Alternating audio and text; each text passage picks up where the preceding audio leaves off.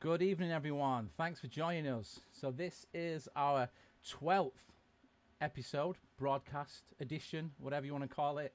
So if you've never been here before, thanks for joining us.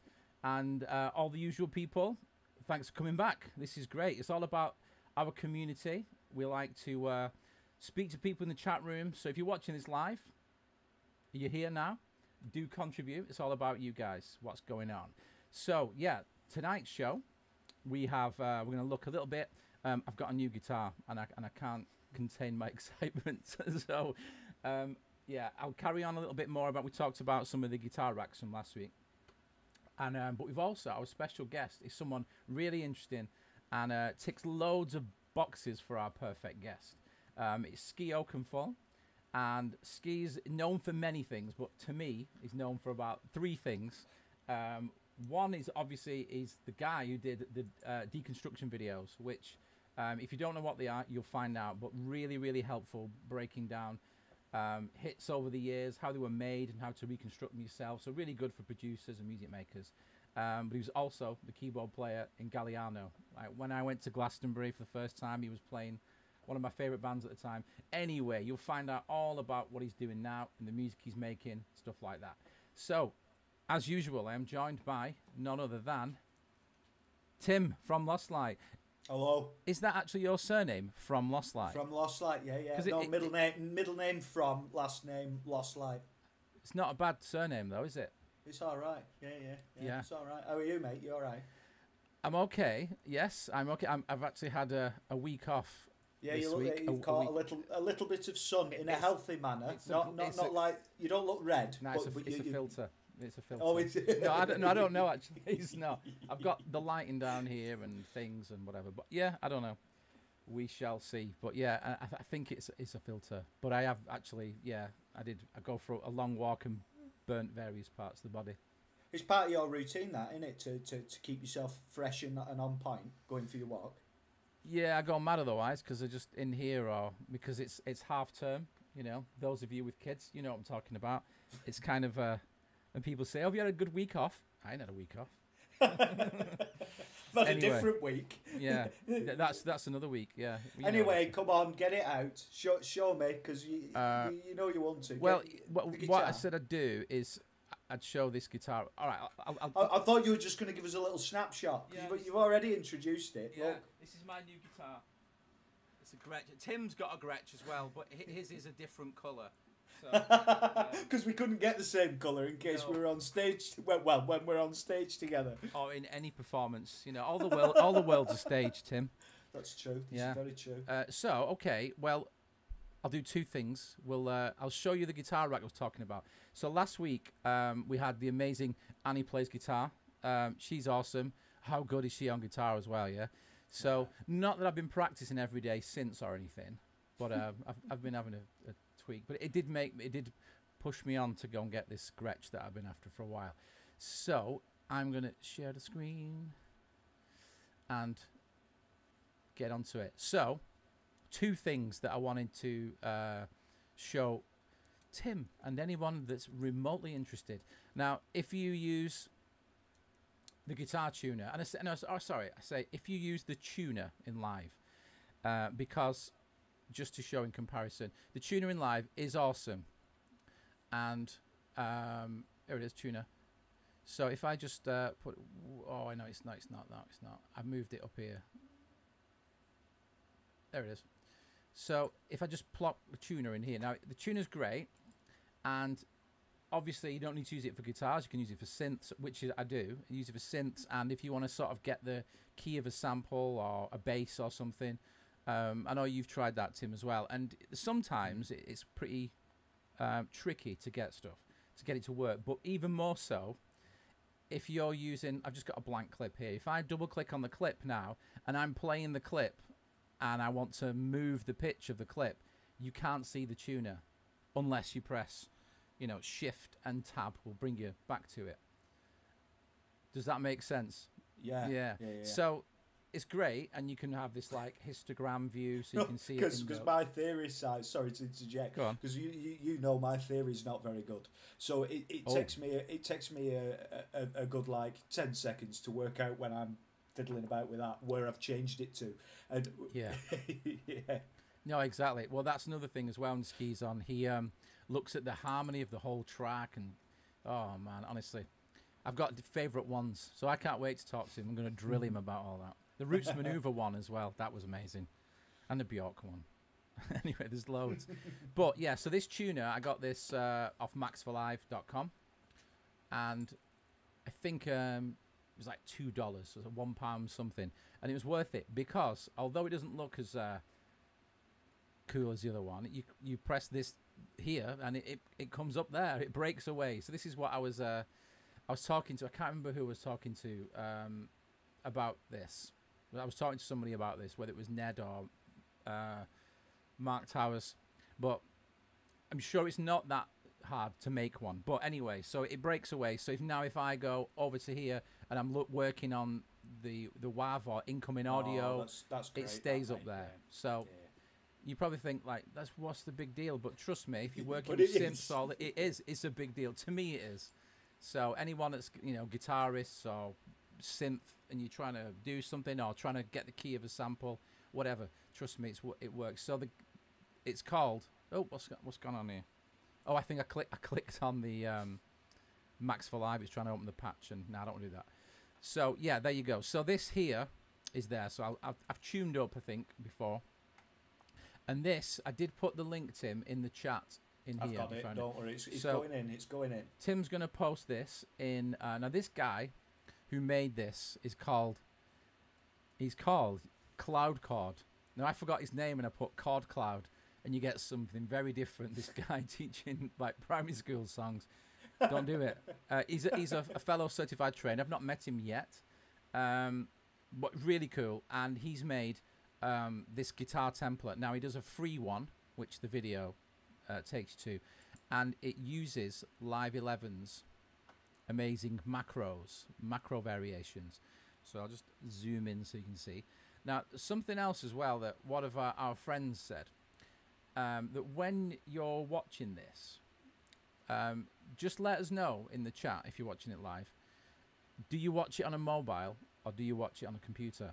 Because one of my friends said, oh, it's really small, you can't see what you're doing in them bits. And it's like, well, I watch it on a iPhone 12. I check it after, no, 11 mine, and it's quite a big screen, but I watch it back and you can see stuff. But if I wanted to watch it and work out what someone was doing, I would watch it on a computer. So just let us know if you're in the chat room. Just one sec. And yeah, so using the macros, if I click this now, each one of these is a variation. So our amazing Cloud Chord certified trainer has just used all Ableton Live devices to make this rack. So all the devices are already in there, every single one. That's my tuner from before. Just get rid of that. So he's put all these devices and making chains, and then what this does enables you to have 16 macros, and you can show and hide these as well, which is really cool. If you want to make like a one button thing, you can just go like that. It doesn't get rid of any macros that you've mapped. I'll still sat there. Yeah, and if this is all confusing and you're new to live, the macros is basically you can have one button or one dial or change a parameter that will change multiple all at once. So all these things that you can see, like the treble on the amp here, if I wanted to make that, I could right mouse click and I could map this to one of the macros, which is called low cut. I won't do it now, but if you do that, you can map multiple things. In fact, I think 128 things to one parameter, one dial, one macro. So yeah, it's pretty deep, but this is all the kind of hard work's been done for you, and you just click these and it will change through the sounds. So before I even play anything, this one's super clean, so you can see where it's set. The wah's on nothing. There's a little bit of reverb. There's no tremolo. There's no octave device. If I click the next one, muted wah, obviously the wah goes up and stuff like that, and you can make your own. If I start twiddling around with these and then press new, I can make a new preset. So this is like a good way, and it uses all Live devices. If you've got Suite, Live 11 Suite, everything is here. There's no third-party effects. So I'll just play it with the guitar so you can hear some of the sounds. And for me, it's like, well, if you've got guitar rig, which I have, or any UAD amps and things like that, which I have, which is, you know, fortunate for me. But if you've not, first of all, these don't use any too much processor, maybe a little bit, but it's really flexible and quick, and you can just flick between it, and then, you know, see how it goes. But if you use these amps right and use the right gain staging, you can get really good sounds. And it's all about using the cabinet and saturator and things like that. Anyway, so let's have a listen. I like a saturator. You do like a good saturator, and I can't. Oh, yeah. Here we go. Insert any excuse for Simon to play new guitar. I was gonna. The timing couldn't have been better for you to be showing off. It only arrived this morning, so I should. Yeah. By the way, before you start playing that guitar, Dave Henkel says nice hat. He is also a hat wearer. Yes. Hi, Dave. Likes How your are you? hat. Yes. Dave is now a regular viewer, and he went and watched all the other ones backwards in reverse order. He's a good man. He's a good man. He is a good man. He's a very artistic man as well.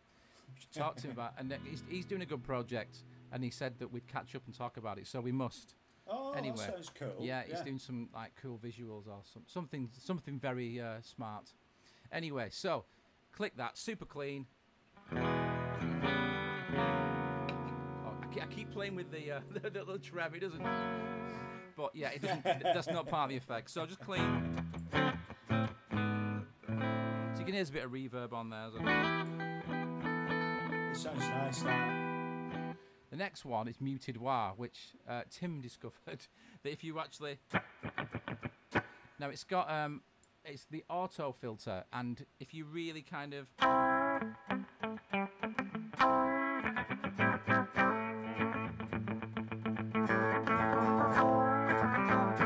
think it's like velocity sensitive, isn't it? The harder you play it, like. Yeah. So when you give it a bit of welly, you get more of the. It's kind of wiry anyway. I mean, you can sort of adjust that. The edge. What does that one mean, Tim? The edge.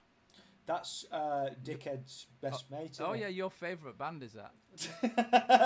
No. Let's not be too harsh on it. I appreciate some of the things they've done. I also think that some of the maybe misplaced but quite arrogant knobheads. Diplomatic. Tim is referring to the band known as U2.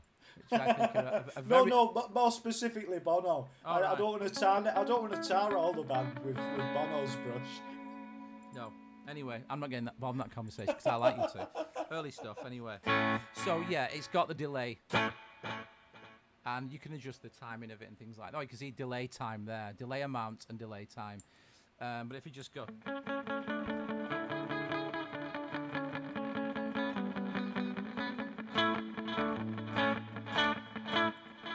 Does what it says on the tin, that. Yeah. Jimmy SRV. I have no idea what that means. What does that one mean?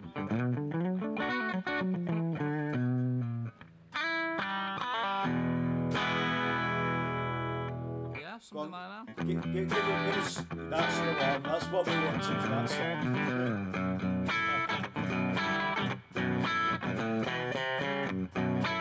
It's like Foxy. Not too distorted, is it? It's just got a bit of...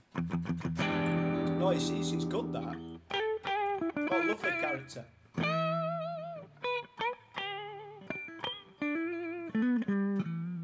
And for anyone that's just tuned in, this is a guitar rack that is completely made of Ableton. Yeah. Yeah. What on earth is happening on my screen? It says the 60s surf one has just got that tremolo thing.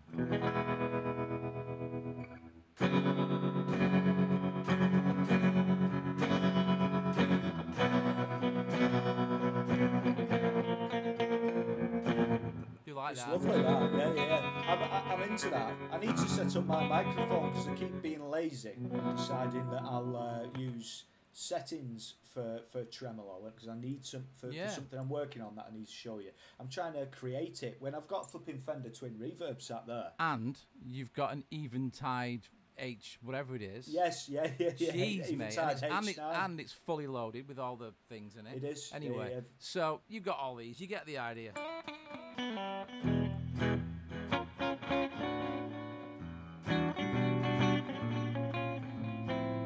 So that's this clean blues. We've got a lot of delay on it for me. That I don't know. I must have changed it, but yeah. So Eno, can't think what that means.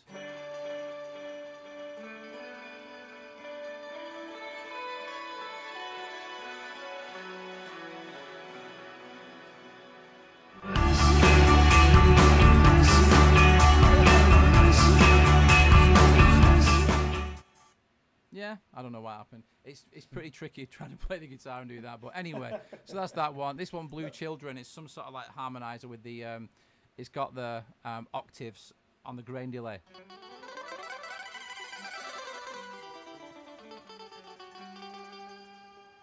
So, yeah. You get the idea. Oh, sorry, yeah. the AC/DC. That was pretty good. Got to do a bit of this.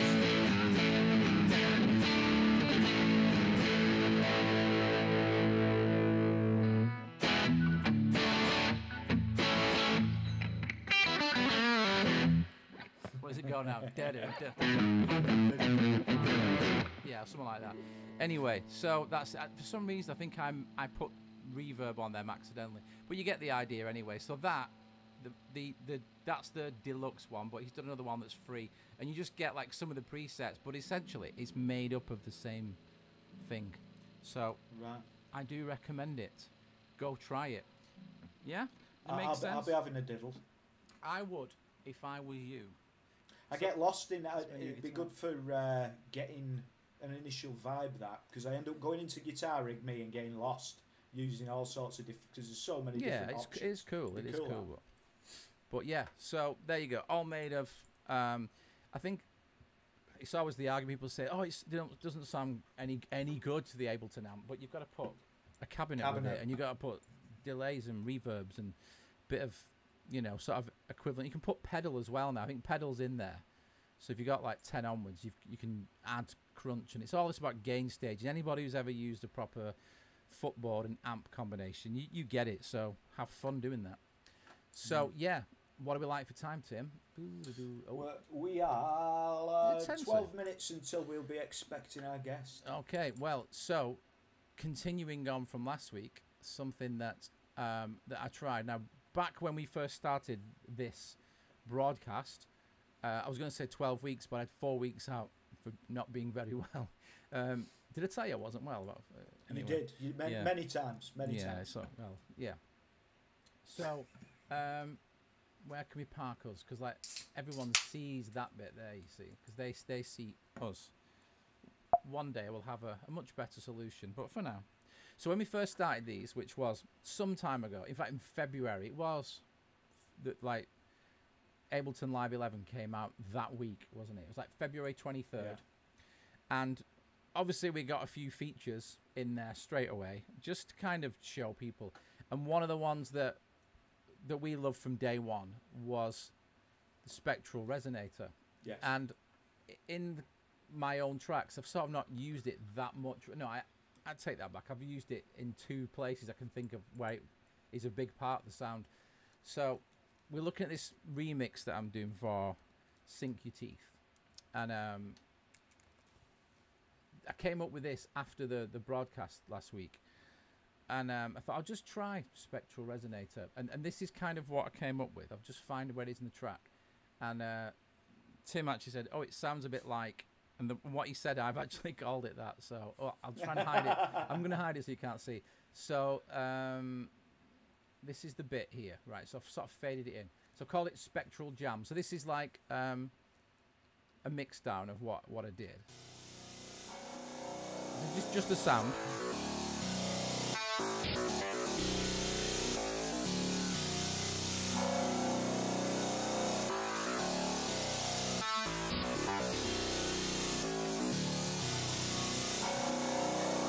So that's all that is, but I mean it's surrounded by a few of the sounds now. Exactly that, isn't it? So that's the previous bit.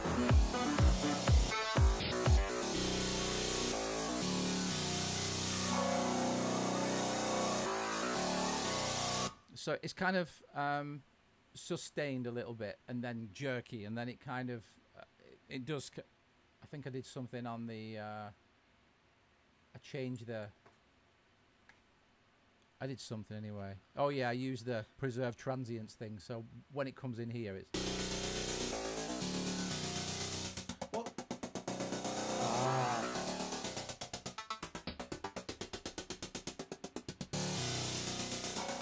Anyway, so I did that and mixed it out. So how I got to that was, if you remember the bass line from before, the reason I was like, oh, I'll use the spectral resonator is because I had some MIDI in the bass line. Just to give you a bit of context, this is a track that I had from ages ago, and it was in a totally different key, and this remix we're doing was in B minor, and this track was in F minor or something, so I transposed it all up, and it's sort of like, yeah, it was working. So this bass line is in the first part, which goes something like this.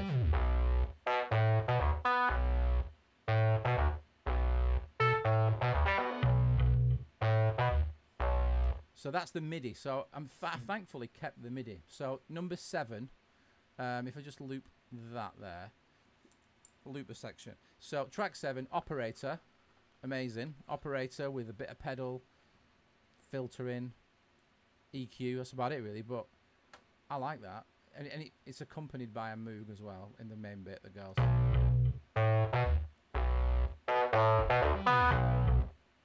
And then there's the original bass guitar down here. Anyway, so I thought, okay, well, I've got some MIDI. So if I go back to here, I had these tracks, and I've got the spectral resonator, and I just went through them and just tried a few things. So I mixed them down onto that channel there.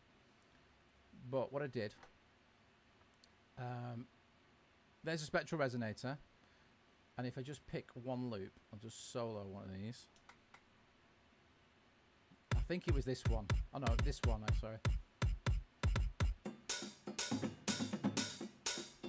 Something like that. And then I turn the spectral resonator on. Now you've got the internal, you play with the frequency there, and that gives you the pitch. That's the pitch of the resonator, which is in hertz. So you go here.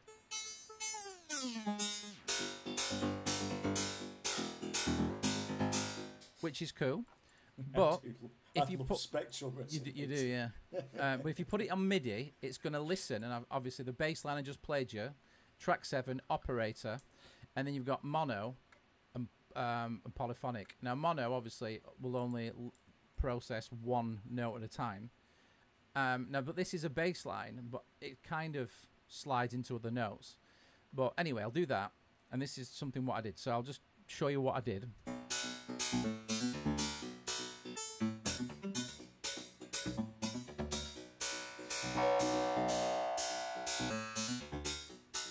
So to me, the decay is like a big part of that sound. It really makes a difference, you know. It's more percussive. When you rend it back, you mean? Yeah, when you bring it back, obviously it's more staccato. And even when you change the harmonics, really, you know, like that old MP3 vibe. But anyway, so I was thinking, obviously, right, okay, decay. Now you can see what I'm going to do because I've just got it right next to it there. But what I discovered is if you put in polyphonic, even though it's not a chord being played at once, it does seem to jump around the notes more.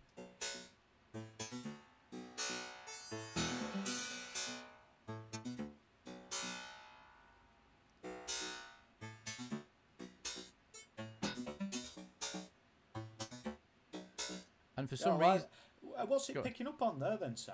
Well, it's still operator and it's still the bass line, but it must choose notes. I don't actually know like what it prioritizes, but when I put it in mono, you can sort of do a glide and it'll glide to the notes and stuff like that. But what I did anyway was I think, I can't remember, but I think I mapped the LFO to the decay, and you can see the range there. It's not going all the way around, so you've got to get this sweet spot just right somewhere, then play it. You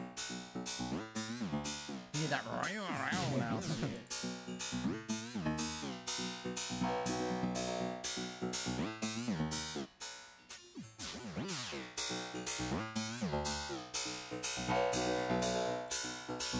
then in polyphonic.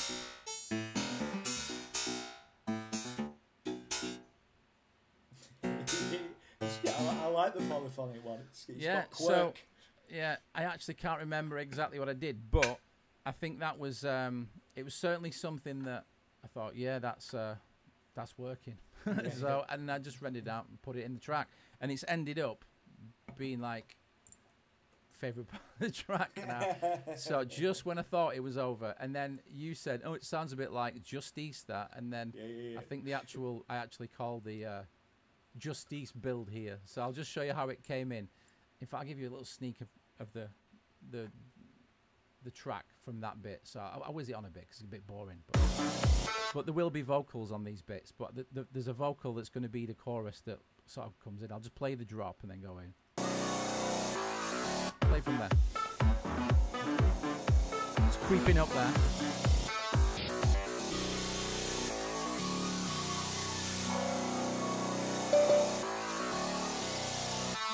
Perfect timing, yeah.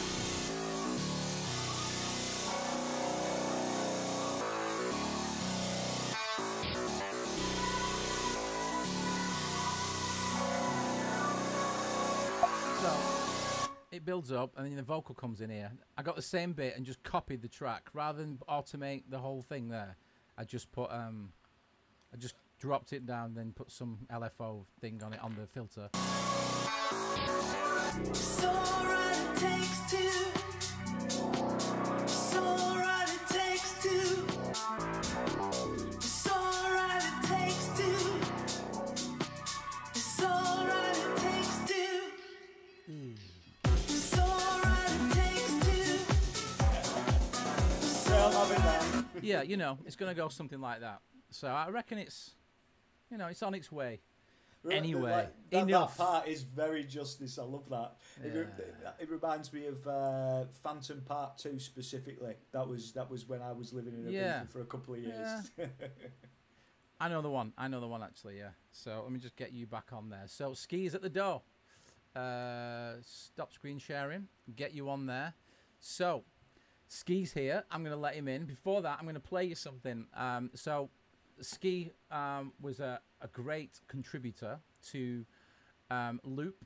It was 2017. Tell me if I'm wrong though when you come on, Ski, because 2017 was in Berlin, 2018 was in LA. There wasn't one in 1920. Yeah, I think that's right. Did I say 2017? So, and this is one of his amazing deconstructions he does point blank.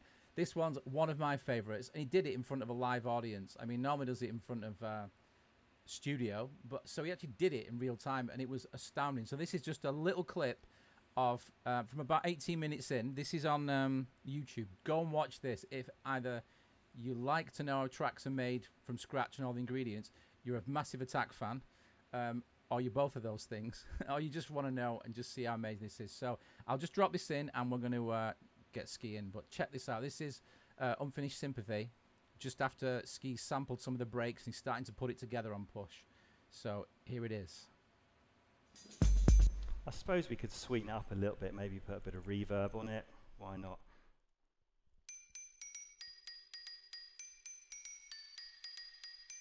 Beautiful.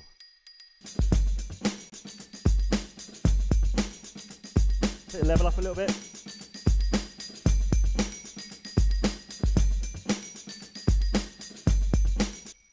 Okay, so now because we're working on our second scene, and I want to kind of keep in this session view here, so we can build up all the different sections of the track. So this is our sort of basic. These are our basic parts. So I'm going to duplicate this 6 times, and then we can start adding things to that section. And the next thing I'm going to add is the Planetary Citizen sample. So it's sampling time again.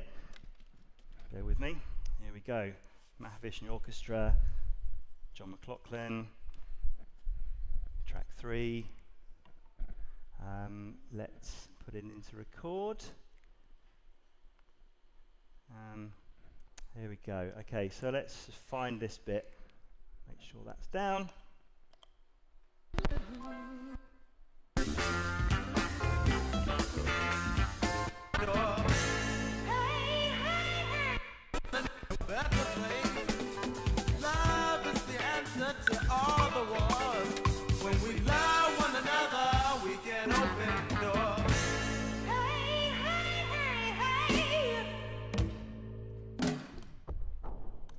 Hooray.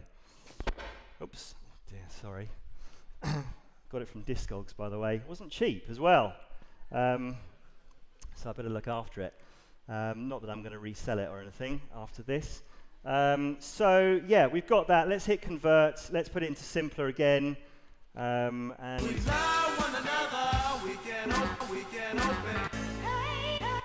whoa, that's pretty lucky.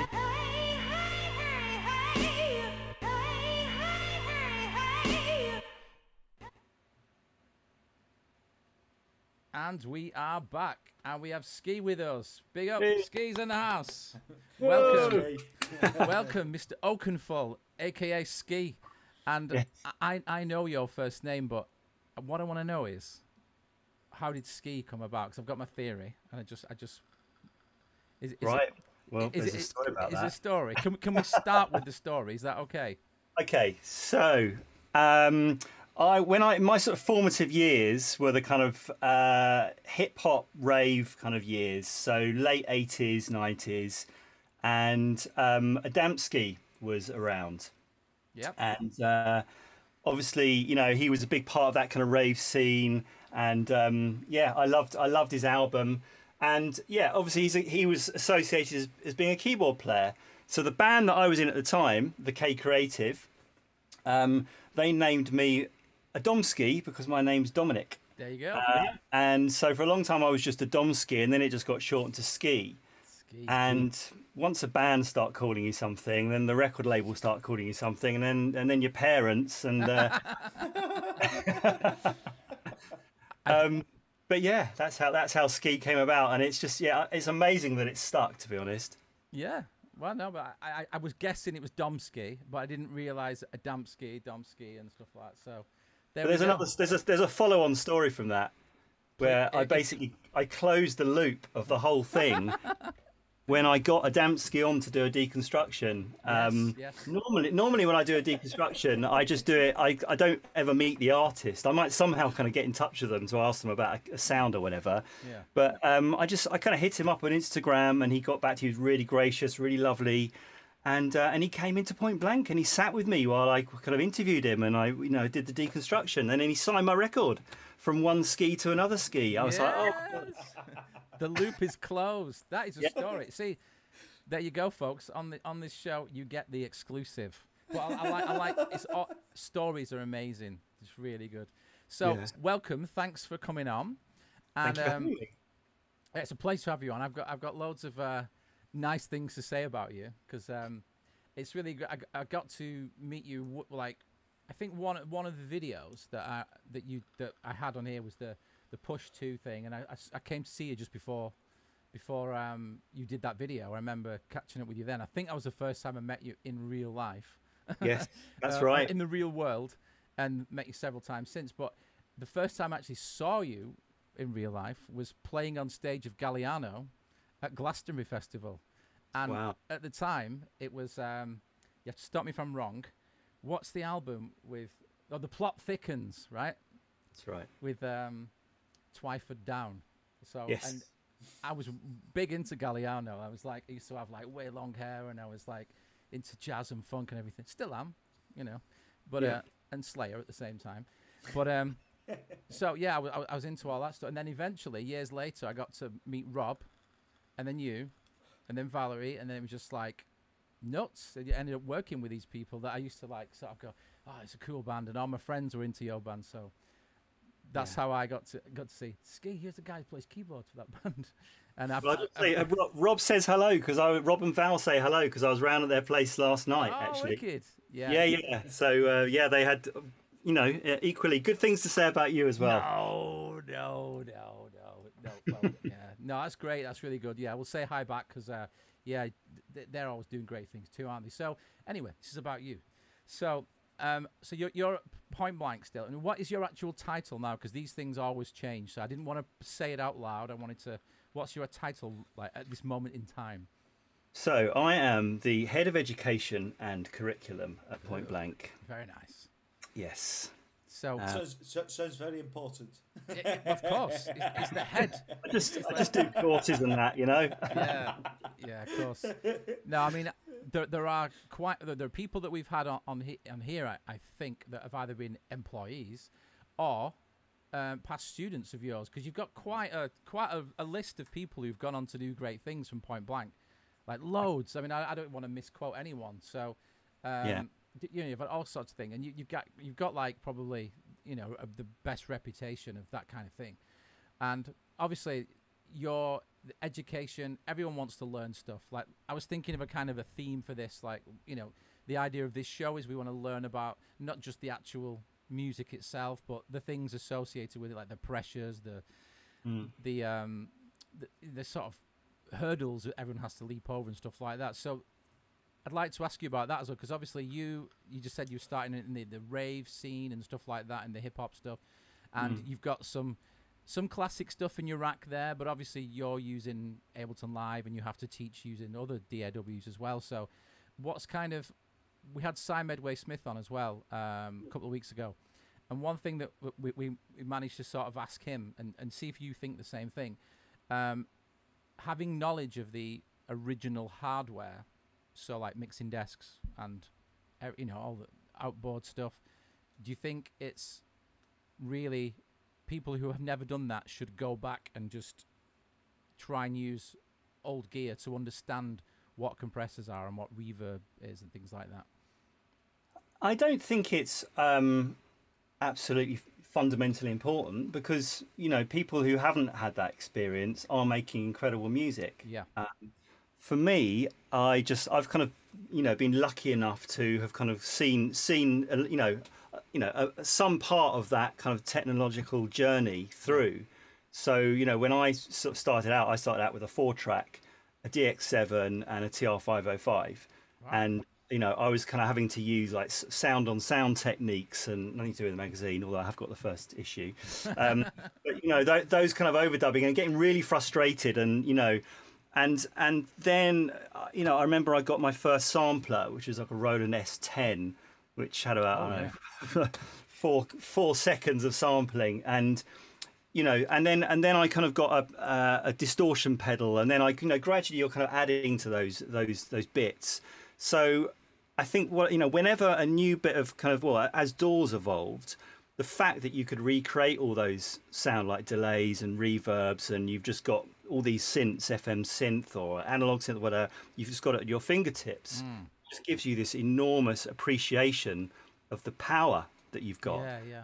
And, you know, I wouldn't want to say that anyone doesn't appreciate that, but I'm just very grateful that I've seen that evolution. And I know, I mean, you probably can't see it, but I've got a Roland Space Echo up there. Yes. And just the fact that, you know, you can recreate tape delays now is just amazing. It's just brilliant. So yeah, those kind of things. But at the same time, I also still love using hardware, because I love the sort of randomness. I love the mixing of the two, you know, and I think, there's a sentimental side to what I've done as well, where I'll listen back to something I did 20 years ago and think, oh, what was I using then? Oh God, I was using a desk, and I was using an SH101 and that, and, you know, it was all those sort of happy accidents that happened around using hardware. So yeah, you know, it's really, there's no kind of like right or wrong or whatever. It's just, I just feel lucky, I suppose. Yeah, fortunate, because I would say, like, you know, I always combat the word lucky, but I'm sure that you went out of your way to acquire the DX7. It didn't just like land, did it? You had to do stuff to get it. So yeah, I think it's kind of a journey, isn't it? Really, it's like you've had the fortunate to be in that time, but I think you know, when we say to youngsters, like, you know, my kids or whatever, like, oh, you know, I try not to use the expression, you don't know how lucky you are. Well, they don't know how lucky they are, because they've been born into a world that we've created, and we've made all these things accessible and affordable and whatever. So yeah, they don't know. It's what they do with that equipment now and that process. So yeah, I'm kind of I like the way you're saying it, that it's kind of, you've got to experience it, and you were born into it. You make with what you've got, don't you? So if you've only got a laptop, you've only got a laptop. So I think you can be overwhelmed with parameters. yeah, It's like, why are those parameters there in the first place? And you can just twiddle around and find out what they do. But if you kind of know why they're there, then I think you can maybe reach a goal a bit quicker as well, because you know what you want to achieve. yes. And you've sort of already got an idea of how you want to achieve it. Tim is on this journey right now, aren't you, mate? Yeah. What happens to me, Ski, is I load something up and I go, oh, I'm going to delve in, and then there's too many buttons, so I delete it and get rid, because I don't know what they mean. So it's it's too complicated. That we'll get rid, which is crazy, really, because I've got a good base knowledge, but I don't trust myself with them. Do you know what I mean? But I don't know what I'm doing in the way that you've just been kind of referring to. Yeah, I'm not saying that. I'll caveat that with I'm not an expert on every single parameter of everything in any way at all. But yeah, you know what I'm saying. Yeah, a general understanding is good enough to keep moving forward, rather than get hung up on every single part of a compressor, or I mean, you can look at devices, but like the spectral resonator that we were just showing then, it's like you could spend ages going over every single thing, but if you just turn it and go, ooh, that's good. If your goal is to make crazy sounds, then just do that, and you're good at that, Tim. So do that. do more of that, and do more less like of that. The, diddling with things you don't understand. Diddling with things you don't understand, Volume 1 by Tim from Lostlight. There you go. So, Ski, let's talk about your music right now.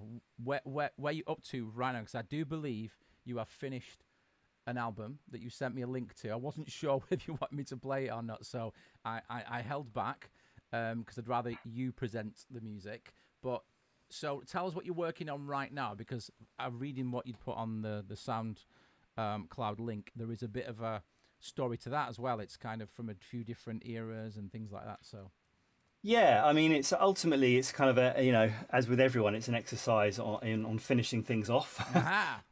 Common theme. Which we all know about. Yeah. And it's increasingly hard these days, because I've got a full-time job at Point Blank, and I've got kids and family, and so finding time to finish things off. It's generally easy to start things, whether that's a 4-bar loop or sometimes taking it a bit further. So I'd actually been working on another project, which was an album project of this. I've got this project called Iota. Oh yeah, I've got a track here for that one. Yeah. Oh right, cool. Well, I was on holiday. I went to Cornwall last year. We obviously didn't go abroad, and I was just listening through to, some bounces, and I was thinking, come on, I've just got to finish this stuff off. This can definitely make an album. It just sounded like it was forming an album. So I just got really organised. I kind of got all the demos. I got all the projects together. Some of the projects I'd started 10 years ago, so I had to recall them. Find plugins that I didn't have, and sort of try to find them on CDs and reinstall them. And I just sort of spent a couple of months just literally doing recalls and just getting all the projects so they were kind of at a point where I could start working on them. And then I just went for it. And my rule was I can't move on to the next one until I've finished the one I'm working on.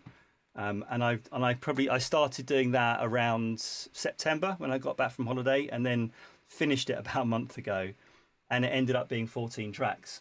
And I was all the time I was thinking, okay, what's the title of it going to be? So I ended up calling it Short Circuits.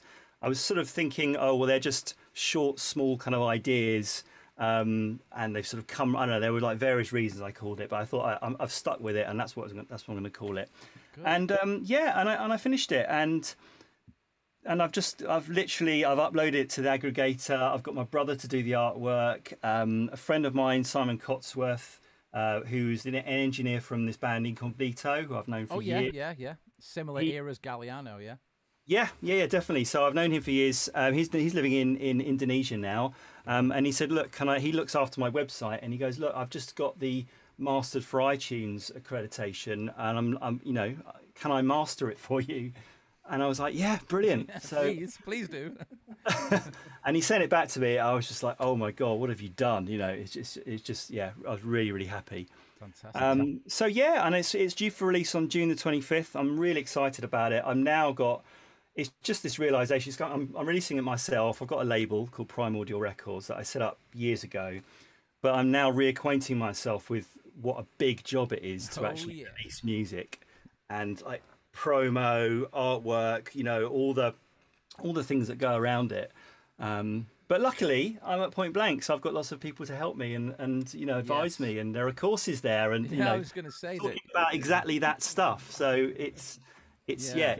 You're in the right place. I'm in the right Yeah, place. Yeah. Definitely. Right, that sounds great. Are you okay to play us something? An example, either a live project or just a track? Yeah, sure. Well, so I've got a track called Jam State, and I've got it in Ableton. Can I share my screen? You can indeed. Yeah, you should be able to. I've not got no restrictions on this, I don't think. Let me see. Yep. It's Should one of be. these things. It's like I've been doing this for the last year, Yeah. and I still haven't really mastered it. You know. Yeah, you're good. There you go. There we go. All right. Yep. So yeah, I'll play the track. And Do you want to check Sam first before you launch in? Just so we just check a bit of audio. And, yeah, yeah, is that all right? straight away. That's good. Yeah. Okay, cool. Look, I'll play through the track. I'll sort of mess around with a few, you know, tracks or whatever, and then I'll talk about it. Awesome. Thank you. All right, here we go. This is Jam State.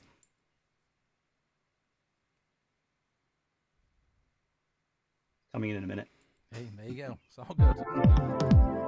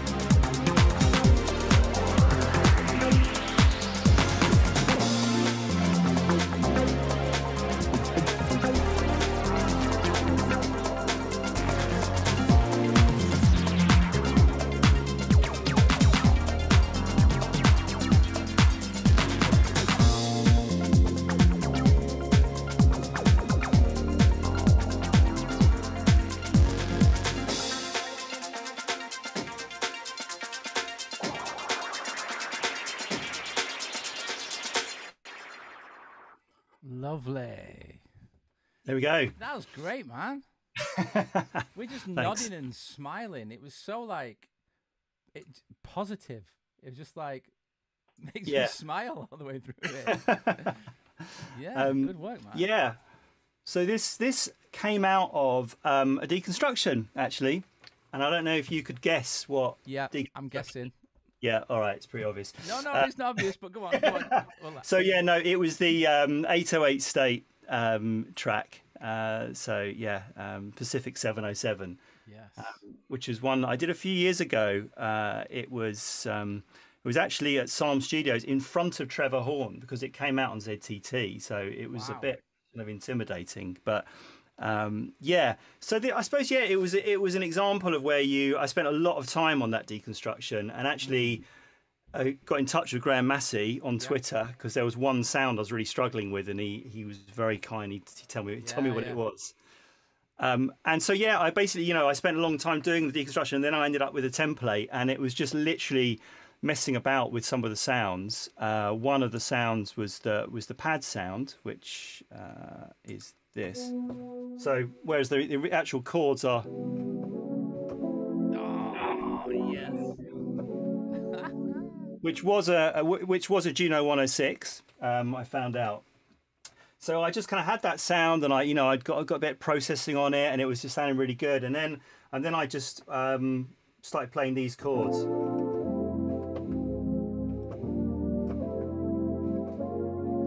And I just thought, oh, okay, that's a track, So yeah, it is. Definitely. and what was great is that it's the real. I don't actually spend a lot of time like specifically creating templates for my compositions, but this was where I did actually have a template of sounds readily available. I had the 909, and I had that kind of D50, which is that UVI plugin, because that was actually the sound that I was asking him for. It was this kind of sound which I've added some kind of effects on afterwards, but I was like wondering what that was, and he said, oh yeah, I just kind of went down on the black notes and recorded that in, and then quantized it into 16ths, and I kind of got that. I think I've got the recording of the bounce of, I think,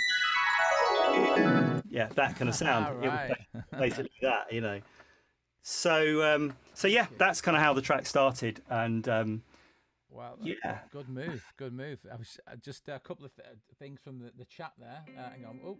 Oh, what's going on here? Ignore that. I'm trying to be organised. There you go. So, Ned Rush was saying classic think break, the break that was in there. Yeah, well, there's a story around that as well. Yeah, right. So I was kind of, I don't know if you know that an artist called Lyon is one of my favourite dance artists, and he released an EP a couple of years ago with his track Pulsar on it, and I just thought, it really reminds me of that of Future Sound of London and that kind of sound. So I was searching for that type of break, and then I came across this, which I think I had it in my sample library. It was like an old Future Music CD, and it just had all those breaks on it. In fact, I think I've got it somewhere in here. No way. Yeah. Is it Lone, Lone? Lone, yeah. So. Oh. There we go. So that's it. And I thought, I've got to use it. So absolutely. It was used like well, you know what I mean? Really, like it was not like the main driver. Obviously, like, you know, a hip hop artist would probably that'd be the main driver of the track, wouldn't it? But it was like, you know, subtly interspersed. Yes. It was good, man. I really like it, and obviously the choice of synths.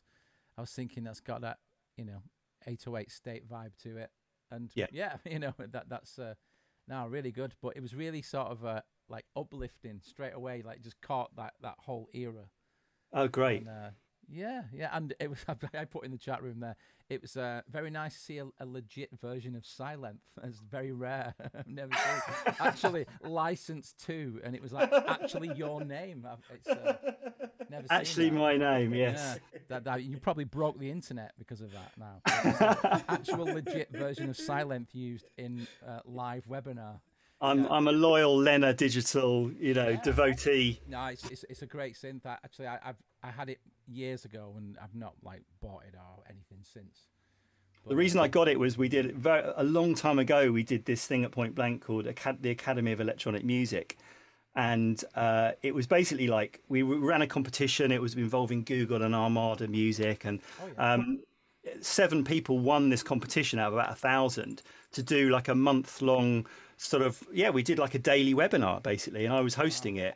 They were sending in all these tracks, and they're all made with Silence, and I was like, well, I need to own it. I need to be able to look at their projects. So. Yeah, just certain things do certain sounds very well, don't they? And it's not like a one for all sort of thing. And I'm just kind of looking at. I'm really like pleased that not pleased, but it's nice to see that you've used a lot of the Ableton kits there. Yeah, the 909. Yeah. So this is it's the Core 909. And with some processing on it. I mean, of course, the drum bus, which I use on everything. I think it's gorgeous. I'm just going to quickly solo the drums.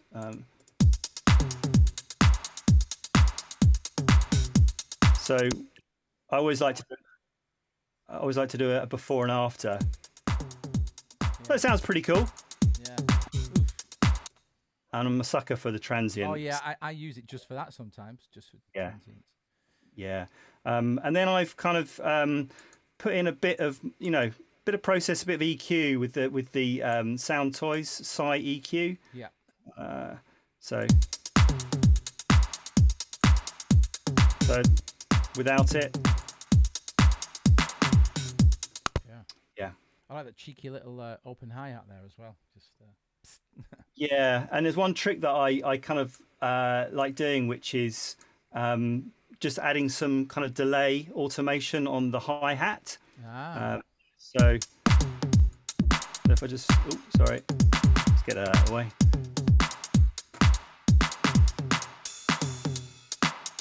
So it's just, I've actually got like the old version of the delay there. You can see I haven't even upgraded it. Shall I upgrade it? I'll upgrade it now. There you go. It's upgraded. Oh no, it's gonna lose the sound. It's all gone. No, it all works exactly the same. Yeah. So that's just. So what you're doing? You're just automating a bit of delay. Just to send,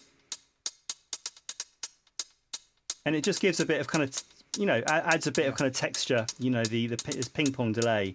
So just a bit of width, and it just I think it's generally my kind of mission is to make programmed drums sound live and sound a bit more interesting.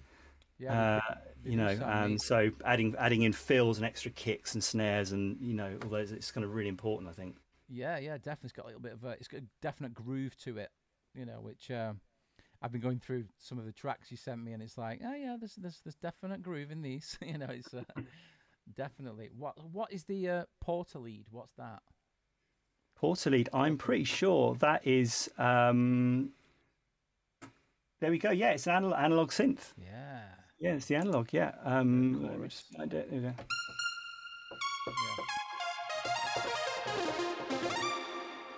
Nice. Yeah. I mean, analog is just fantastic. I remember like I think the first ever tutorial video I did was showing like how to recreate an SH101 with analog, and I kind of had the SH101 a camera on it like next to it, and then this, and I built a rack and with some macros and showing kind of LFO filtering and stuff, and I've always loved it. I just think it sounds fantastic. Still use it all the time. That's a great sound, absolutely. Yeah. I'm just seeing if anybody asked any more questions. Oh, is it proper warm sunny vibes? So they put that. It's a beauty. Wow. Yeah. So lots of love for your track there. So great. So the plan is to get this out as a collection. It's an album of how many tracks did you say? It was 14. Did you say? Yeah. So this is the sort of the secret. A bit of a plug here. Sorry. This is the secret sound. Oh, no, do not apologise. This is what you're here for. This is right. This is right. This is how it is. Yeah.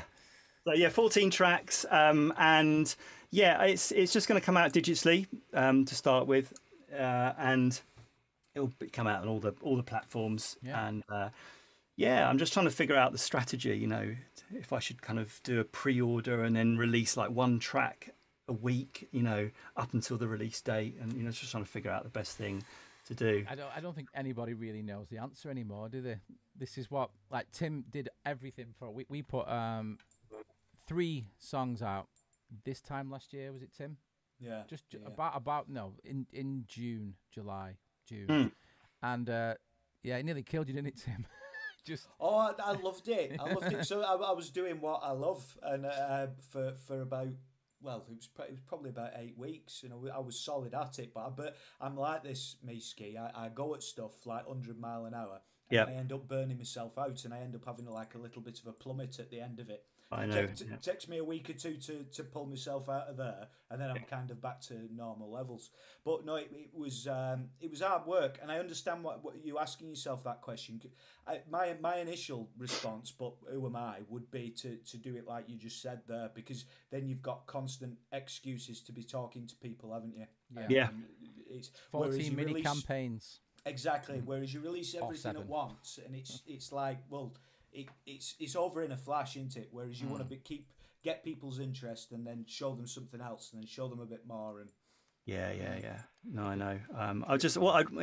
If I had the time, I'd want to make a little DIY video for YouTube for these tracks as well. And I was out the weekend, sunny weekend down at King's Cross, and I've got one of these like gimbals for my phone, and I was taking all this great footage, and it's like, I just want to edit it all now, but it's just finding the time to do it. Speaking of footage, actually, I don't think I've got the video ready to play, but one of the videos that you sent, let me see if I can get it up. Speaking of clothing as well, you're wearing a very nice suit. I think is it Tres con Diola? I don't know how you say it. That the video. Yeah, very good. Yeah, Tres con Diola. Yeah. Diola. And that's just you and Valerie. Yeah, I'm gonna try and get it up whilst we're talking, because that is one suit, mate. That is.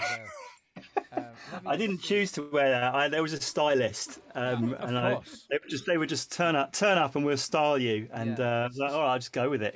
Someone from the label told me, but I'm going to put it on that. I'll go over the ski at loop thing. I'll change the media source because it's got to be seen. All right. I'm just going to put it up. Dave Henkel, by the way, Dave Henkel says, "Love that you went back 10 years to finish tracks. Gives me hope for the 3 computers full of 4-bar loops."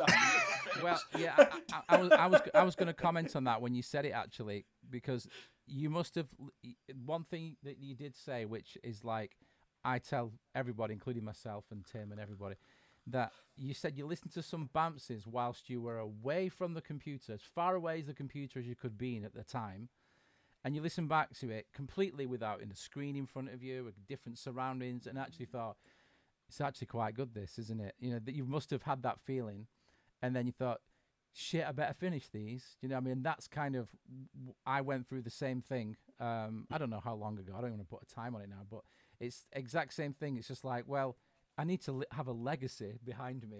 At least I did something. I finished some tracks. So, yeah, exactly that. But you must have believed in the tracks to go back and then spend all that time finding all the right plugins and stuff like that. Because most people would be like, couldn't be bothered, but to get the original spark, you probably needed that sound, didn't you? Or that plugin vibe. Well, it's part of the obsession that probably got me into doing deconstructions. It's literally becoming obsessed by getting the exact same sound, even if I didn't originally make it. I noticed that actually when you were talking before, Ski, because you were saying, I needed to go back and find some of these old plugins that I might not have used for 10 years. And I was thinking, if we'd done that, we'd probably given up after and go, we'll just remake it. But that nature has got its own qualities, hasn't it? Yeah. Definitely. Yeah, OCD or something, I don't know. Yeah, I'm trying to put a track together. Tim knows Tom Piper. Tom's in New Zealand at the moment. He went over to New Zealand with Andy C's MC. Right. We're working on this track, which is another one that's very mank. Everything I do at the moment to do it, where I'm not working with Tim, I work with other people. It always just sounds very mank. But I think it's because I work with people from Manchester. So well, there you go. And I've done this. I don't want to spoil his thunder. I'll just tell you what it is. But I'm trying to tell him, like, look, I can't find this sample. I don't know where it is. And, you know, obviously I know how to find missing samples in Ableton Live. I said, it's just not here, mate. He went, no, it's part of it. It's on your desktop and blah, blah, blah. And, like, you do realise that was, A, over a year ago, B, a different version of Live, C, a different computer.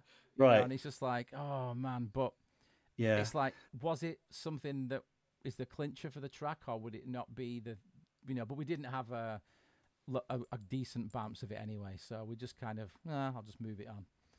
But the 11-hour time difference doesn't help either, you know, every at the moment. But got a question for you, by the way, Ski. Oh, yeah. Dave Henkel says, what was the hardest deconstruction, and are there any you had to abandon? So any you've started and then thought, fuck this. good question, David.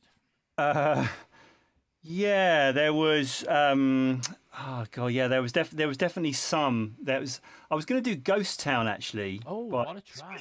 Yeah, amazing track. And I sort of, I think I could have got there, but it was quite difficult with all the brass and everything. It was just, you know, because ultimately, you know, I could do it and I could get in a brass section, or I could find the sounds or whatever, but it was just. I've then got to actually sort of perform it, you know, and turn it into a video. So I don't think I got very far with that. There was another one actually that was Diplo, Skrillex, and Justin Bieber track. And this sounds like an interesting deconstruction. Yeah, I know. And that was really hard, and it shouldn't have been hard because they even made some kind of video like talking about how they sampled Justin Bieber's sound and then made it into a kind of bass line or something. Yeah.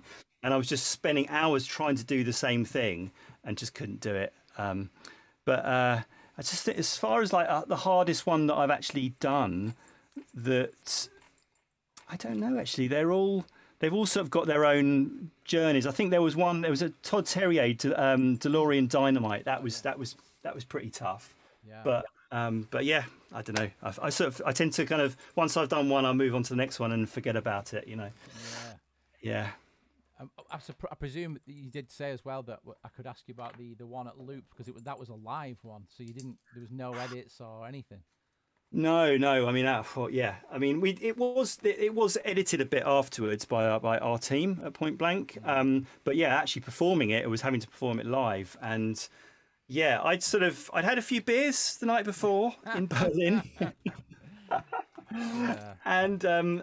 and it was one of these things where you kind of, because it's in the Funk House, so as you well know, it's you know, it's a bit of a drive out of central Berlin. Oh yeah. And you kind of, you know, we all kind of went there in the bus in the morning, and then I don't think my thing was until, I don't know, like 6 in the evening or something. So you're sort of, it's like a pre-gig thing. You're just kind of hanging about, and you know, you can't really enjoy the other things that are going on because you're so sort of tensed, stressed about this thing. And then the turnaround was really quick in between the acts, or the performers. And I remember kind of standing at the side, and it was like, okay, you got 10 minutes, and I had to set everything up on the table in 10 minutes at the side, and including, thing is, there was like microphone, there was the deck that had to be plugged in. It was. And literally then you're on. It's like, okay, now Ski, you know, do deconstruction, and it was one of those things. Was like, look, anything could go wrong here, but I just hope it doesn't, because there is like 300 people in the most beautiful venue with the most amazing sound system, you know, and it's an amazing track. And it was just, it was one of these like things where it's thank God it just to have pulled it off was amazing, you know. No, it was awesome, mate. It really was. It really was awesome.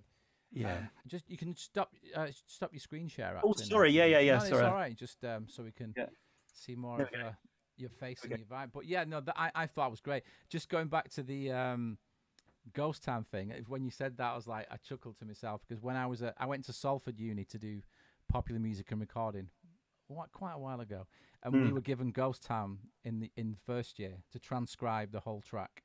Right. And I was just like, I mean, I went there as a guitarist who was still like, I hadn't been playing that long when I went, and I just kind of immersed myself with all these musicians, which were far more advanced on their journey than I was. But we literally had to say, who's got the drums, and like go around the halls of residence, sort of, somebody's got the drums, and then we go, right, who's got the brass stabs, and we literally go. I went on a trek to try and steal all the bits from people, I still got it wrong. But that is a track. So when you said deconstruction of that, I mean, it is such a vibe, that track, though. It's amazing. I absolutely love it. But I feel like I should do it now. I've still got the project, you know, so I'll see how I'll remind myself how far I actually got with it. Yeah, it is wicked. I did a live thing last year with SK Slowmo, and we used that to sort of a mashup. He started one track. His audience picked a track for him, and then one for me. Then we started a remix, and then we did it in Splice, I think, at the time. We'd probably use something else now. And then we went away, swapped projects, and I mashed up what he did, and he mashed up what I did. And wicked. But he started off with Ghost Town, and I was like, oh yeah, because it's just got that really, like, that organ, that sort of really skanky little organ, and Do you know the track, Tim? Do you know it? Ghost Town. No, I don't think so. I'm rubbish as with soon names, as you hear so it, you'll I probably do. Yeah, you will. You'll hear it and go, oh yeah, that's the one. But what a track! What a track! Yes, I know. So I've got another track to play. Let me just see if I can get the. I've got the acoustic performance of you playing with Galliano. So I'll just play that, because I said before that this when I first saw you. Now this is it's only on for a little bit. You're playing an acoustic performance, and you've got long hair, and you are playing in this. And this is with All Valerie the and Rob. days. Yeah. I can't grow any at all anymore, Ski. It's gone. I'm getting there, believe me. Yeah, Oh no, you no, two no, are mate, both smashing it. you're doing well, mate. You're doing well, definitely. You're on the right side of the fence there. It's all or nothing, isn't it? Really, you know. I mean, I've just took the lockdown. Don't cling, and you don't look like you're clinging at all, Ski. You're smashing it. But so, clingers, no. Just once it gets to a certain point, just get it off. Just get it off. Yeah. So I think I've got this one I can play, and I've got us at the bottom, so we can have a little chat while it's on as well. But it's only on for a little bit. So this is it should work. It should come on in them. So this is we're in the corner. So this is you, Valerie, I sit here and I wonder. Galliano, doing acoustic thing. Yes, you can't see it. Always think too much. If I could just slow my mind down a while. Singing them a bit more. Even relaxing is a rush. This was we were kind of in the middle of just loads of touring, so Down on us. Outside to try and feed the night, but it's already we would normally play this with the whole band. Dark turns bound for color with a thousand times. Once I drop in all around, your voice makes the only sound. Yeah. I can't remember where it was, France, I think, but it was this quite short-lived Channel 4 program called Ball Stupid.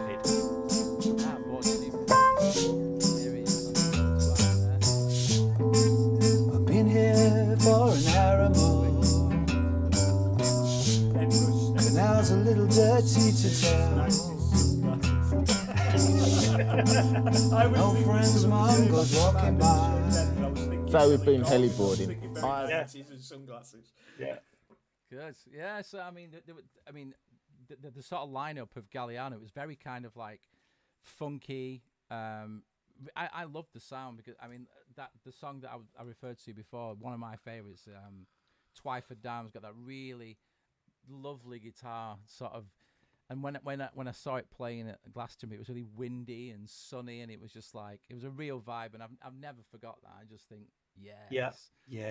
No, that was great. You know, I was really fortunate to join Galliano. I took over from Mick Talbot, who's their first keyboard player from Style Council. all right. Style Council, and so and I'd been in this other band, K Creative, and done some, and Raw Stylus as well. So I've done some other bands, but it was a real going into something that was a much bigger operation, and I had a keyboard tech. I was like, what? Yes. Someone's going to set my keyboards up for me. You know, it was really weird. I was like, no, it's okay. You don't have to. So I'm really used to tuning my Rhodes, you know. It was, and there were it was big tour bus and trucks and lampies, and it was Awesome. It was amazing experience. And how long did you do that for? From what period?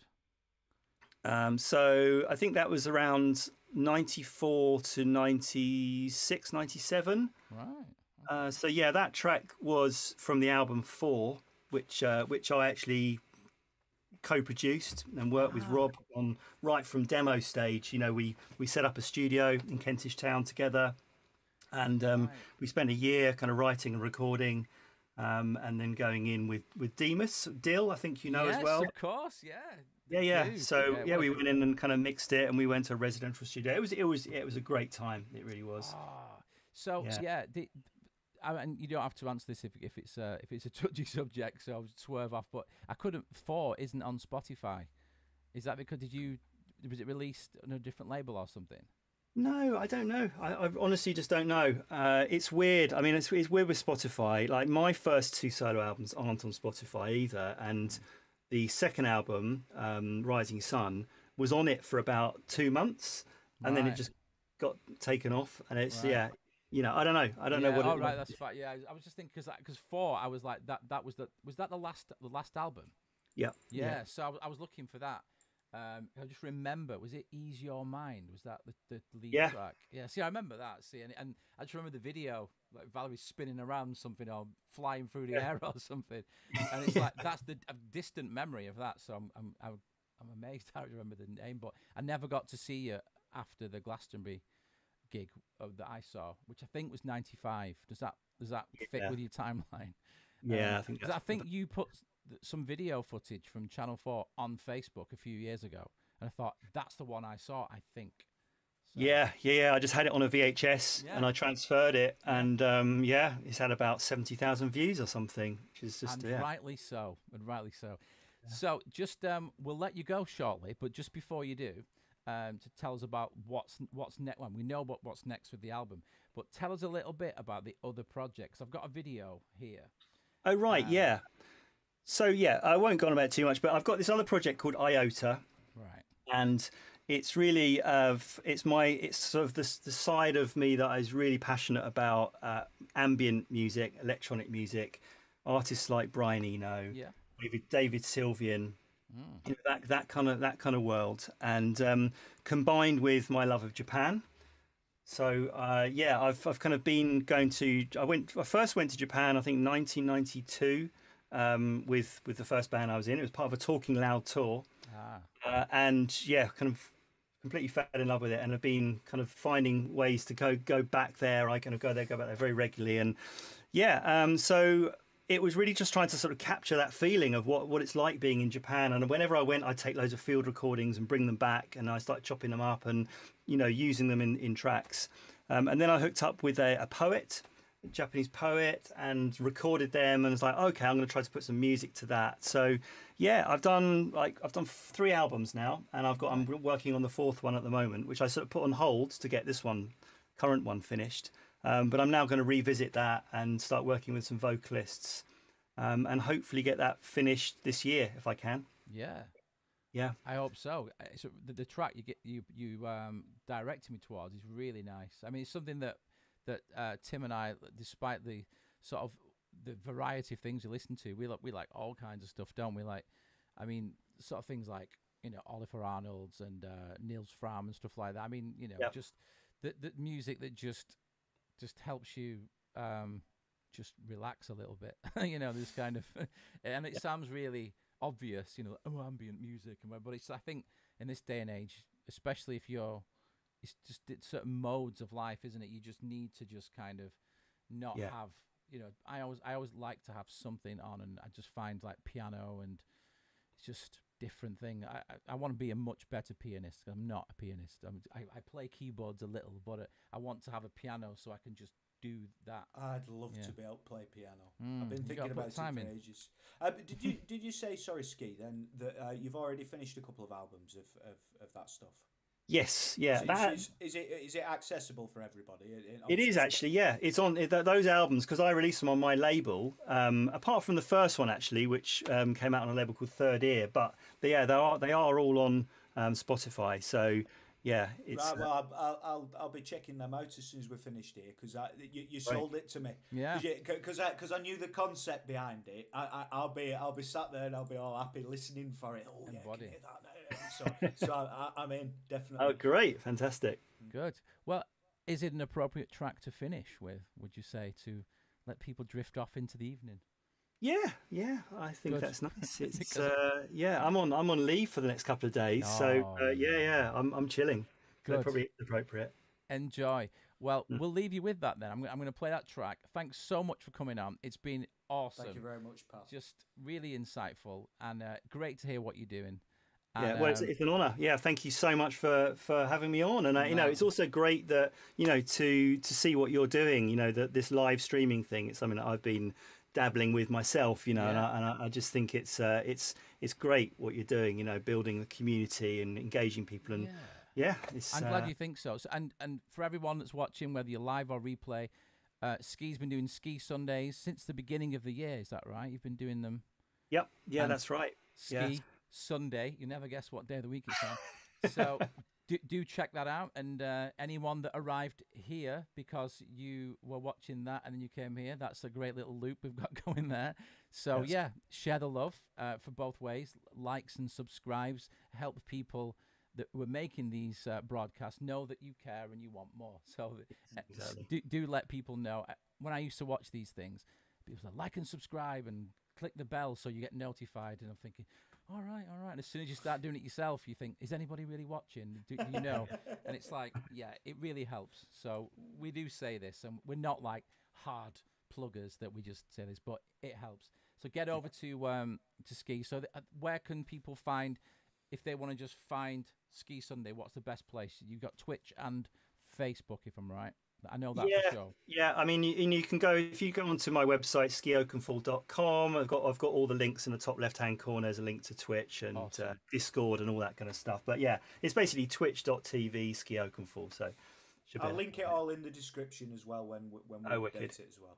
Yeah, thanks a lot. On the video. So it's been great to have you. What's goodbye in Japanese? Sayonara. Sayonara. Yeah, I got konnichiwa. I've got that, and arigato for thank you.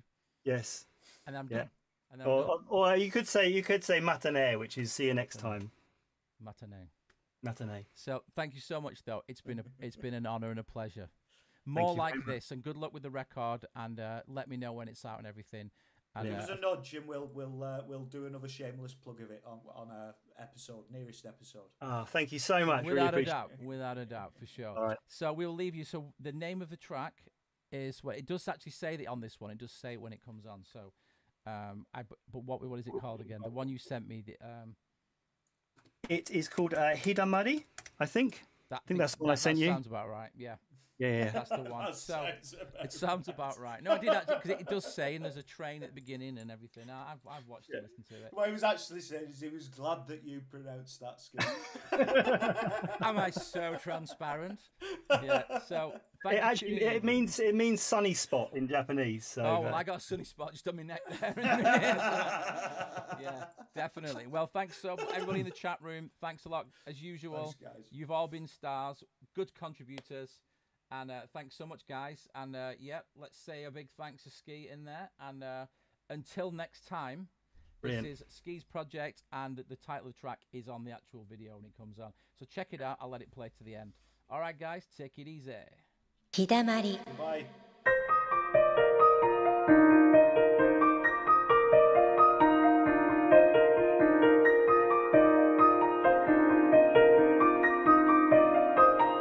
洗濯洗剤の瓶を自転車のカゴに入れて